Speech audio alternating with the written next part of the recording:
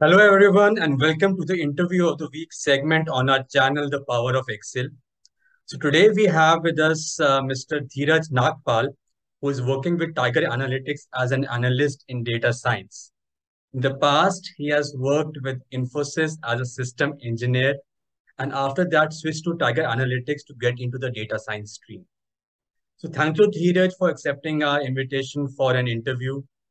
Please tell me something more about yourself, especially in your current role. Hi, first of all, thanks for having me here. Talking about my role, I am currently working as an analyst data science at Tiger. Mhm. I graduated from Tier 3 college in 2021 and worked in a service-based firm for 1 year. And then I worked mostly on support project in Python, Unix, and Linux scripting type of work. I Okay. had a huge interest in data science from my college days, so I want to switch, and after that I switched to Tiger after 1 year from Infosys. Um, uh, and talking about my journey, I started into this getting into data and analytics from my second year of my college. Okay. After learning Python, someone suggested me you should try in this domain. So I thought of giving it a try, and after that point, I constantly made projects, did a lot of Kaggle competitions, did a lot of hackathons, and did a research as well with my professor on Okay. CNN and deep learning neural networks. So yeah, talking here in Tiger, I am in a fresher kind of role as I just got into it, Uh-huh. and right now I'm working on some optimization problems in food industry. Okay. So yeah, it is just a start for me, and more yet to come. All right. So I think you have some experience in Python right now. What other tools have you been using as of now? As of now, I am using Excel. I'm using Tableau. I am Okay. using basic Python libraries like Pandas, NumPy Right. and Seaborn for visualization. Okay. These basic stuff I am using right now. Okay. Did they tell me one thing? Since you switched from a services kind of a profile to an analytics kind of a profile, so how difficult was it for you to switch from services to analytics, and how has been your journey in that sense? So, what are the you can highlight your key challenges and what all you faced during that phase when you switched from services to analytics? If I talk honestly, it is quite difficult actually, as I Uh, am from tier 3. But as I got experienced working in the industry, I got better in my communication skills. I have basic projects as well. I have a research as well. mhm. That research helped a lot to get into this domain. Like if we're interviewing this in this data science domain, they just focus more on your skill set, they focus on your projects. Okay. So just keep your projects updated, keep good projects, excellent projects, enhance your knowledge, then and be passionate. Don't lose hope. Everything will be all right. All right, but I think you must have had to work extra hard on learning these on the Python and Tableau and so on and so forth. So, was there an extra effort involved in that sense? Not an extra effort actually. Like I started from my second year only. I realized I need to get a job in my Okay. second year. So I Uh-huh. started doing this stuff like made lot of projects from the beginning. Okay. That time helped me to reduce the pressure in at the end moment. So yeah, if you are not doing projects and starting after graduating your college, then it will be more difficult to you, obviously. Okay. All right. Yeah. So, considering the industry you are in currently and considering the current trends in data analytics and data science, so which analytical tools and skills do you think are relevant in today's times? I think in today's time, in this world of Kaggle and competitions, I always think that we get a structured data, and someone is applying good machine learning models. Uh, fancy machine learning models and getting the results here and making ourselves happy. mm, Rather, one should focus on and spend some time on data, develop some intuition behind it, mm, spend some time with data, ask some business questions to yourself. What do you think about the data? Look mm, at the distributions, look at the statistics about it, work mm. with Excel, work with pivoting, work with visualizations in Excel, do some EDA after that. All those stuff is the combination of the first step only, and after doing this step, then focus on technical skills like Python or R. You can choose any of the languages. Right, SQL is also very important, Right, and yeah. So these are the basic stuff. Like Python has a lot of good libraries as well, like awesome libraries. So right, we can focus on Python as for gaining the knowledge. Yeah, right. these are the basic stuff you need to get into the industry. That's it. Yeah. Right. So, what do you think? What role has analytics played in changing the way you're working in your current company? So, if analytics was not there versus now being analytics being used almost everywhere. So, how do you think analytics is going to play a role in right now in this current industry and in the future also to some extent? Like in this for example, like, if I give you example in this today's world, like the traditional analytics is was being used traditionally as well in Mm-hmm. financial sector, in banking sector, because of Mm-hmm. their data driven concept. So, Mm-hmm. what I'm saying in this today's trend is every sector is using analytics. Every sector is using data. Every sector wants to use their data to get some insights. So, like for example, in food sector only, like you need to optimize something to get the maximum sale, maximum profits, maximum revenue.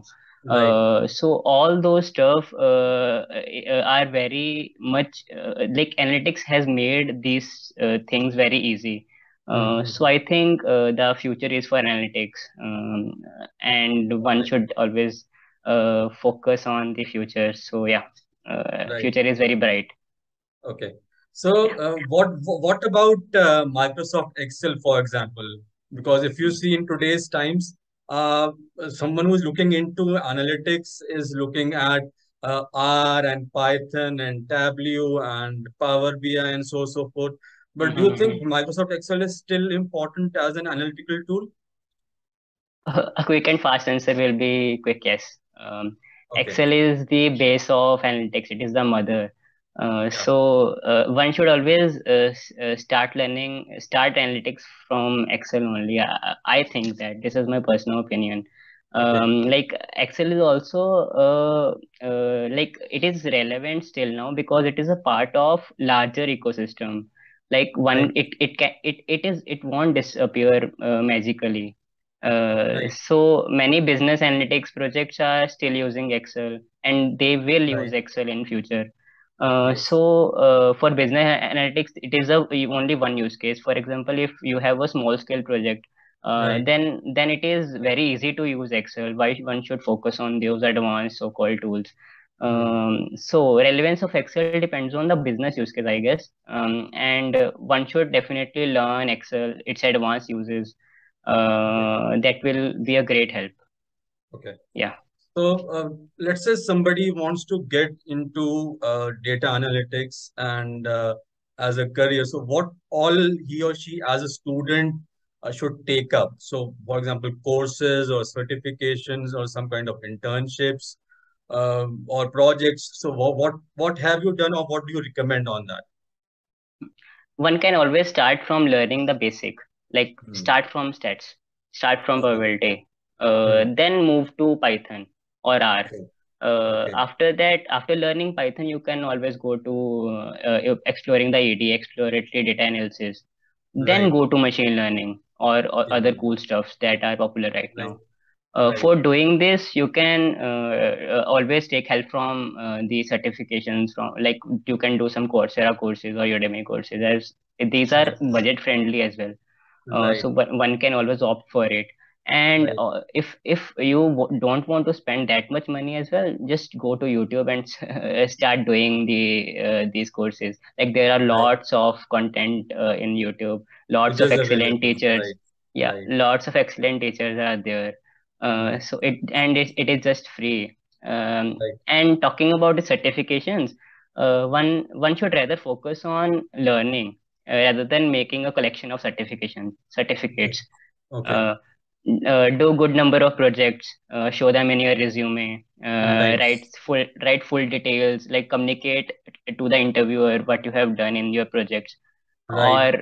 or do some internship if you are getting, work with your college professors, read Hmm. some research papers, all those stuff you can do to get into this industry. All right.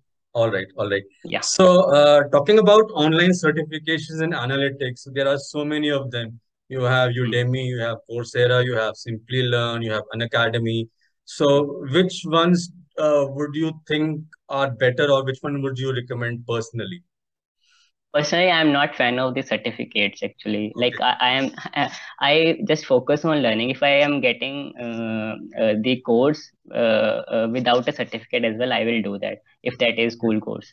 Okay. If you want to do certification, then of course Udemy and Coursera will provide you much budget friendly options. I have never Right. used Simply Learn and Unacademy. Like they are, I think they are not very much budget friendly as a student, Uh-huh. as a fresher when you are not earning to so much. So Right. yeah, Udemy and Coursera will be the bestest option if you want to do the courses. Just don't focus on collection again. Just do Okay. some learning and go for courses. Yeah, Okay. Okay. yeah. So, what is your call on the academic background of people or professionals who are looking to build a career in analytics? Do you think academic background is a big factor? For example, somebody who has a background in, let's say, coding or computer science will stand a better chance in analytics, or do you think somebody else who's coming from, let's say, commerce background, or let's say coming from a non-engineering background would be able to build a good career in analytics? No, I guess I have lots of friends in Tiger.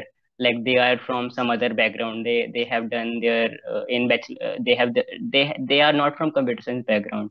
Okay, Like my own sister is also not from engineering background. She is okay, also into this data science domain. So you just need to be passionate about it. If you think you can feel the connection, just go for it. Focus on skills, focus on problem solving, right. and everything can be achieved. It is not a big factor to if you are not from the computer science engineering background. So background Okay, doesn't matter, I think. okay, all right. Yeah. So, Dheeraj, a quick rapid fire round before we end this interview. So, I'll ask you a few questions and you can answer in one word or a sentence as per your liking. So, Power BI or Tableau, your preference? Tableau, Tableau. because of its simplicity and its user interface. I love that. Power BI is Okay, not so. Yeah. okay. Have you worked on Power BI also? I tried, but it is very complicated for me. Okay, okay, okay, all right. Python or R, the more preferred by organizations. Uh, I think Python. I have done a lot of work in Python, so Python will be my answer. Okay, okay. So, if you have to select an order of priority, so R, Python, and Excel in sequence, in order of priority, your take. Uh, Excel is must. First step is Excel, and then you can focus on Python or R. And it's your choice. Either choose Python or R. If you're Okay, comfortable in Python, go for it. If you're comfortable in R, go for it. okay. Yeah. Online certifications, internships, what do you recommend? Internships are better. They will give you experience. They will give you real world scenarios. You will see real world industry, how Okay, they are working. Working with certification will give you the pseudo or dummy knowledge. right. But internship will always give you the pure and pure experience. So The experience live matter a lot. examples, the live experience. Yeah. Yes. Yes. Yes. Okay. So if you're a student and given a chance to learn three tools or programming languages and analytics, which ones will you select and why? I'll choose first I'll choose obviously Excel. Okay. And yeah, I'll start with Excel. Hmm. After that, after learning the Excel and its advanced uses, then I'll choose Python. Okay. Just because of its awesome and simplicity. It has lot of great libraries, Right. which make our life a lot easier. Right. And after that, SQL is also very important. Yes. Uh, yeah. Right. So one suggestion you would like to give to someone who is looking to build a career in the area of analytics. Just go for it, man. Don't come into it. Don't talk. Just do some projects, gain some knowledge, and go for it. No one can stop you. All right. That was pretty cool. All right. A few words about our YouTube channel. Please follow Ankit. He is a great. He has a great content over the YouTube. Yeah, like if you want to learn Excel, you just go for it. Yeah, he has a great content. Yeah. All right. All right. Thank you, Dheeraj. Thank you so much for your time and have a great week ahead. Thank you. Thanks a lot. Thanks a lot, Ankit.